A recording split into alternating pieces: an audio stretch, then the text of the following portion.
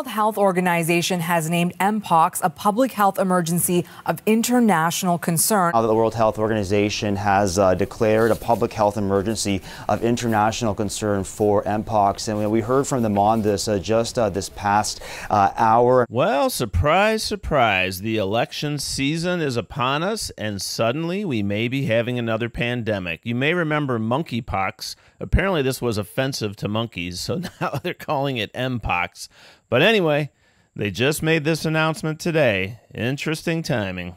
The detection and rapid spread of a new clade of Mpox in eastern DRC, its detection in neighboring countries that had not previously reported Mpox, and the potential for further spread within Africa and beyond is very worrying.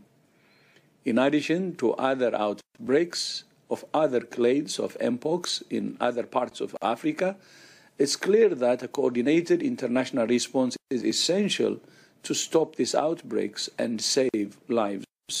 Personally, I still think this disease is the biggest threat to our country right now.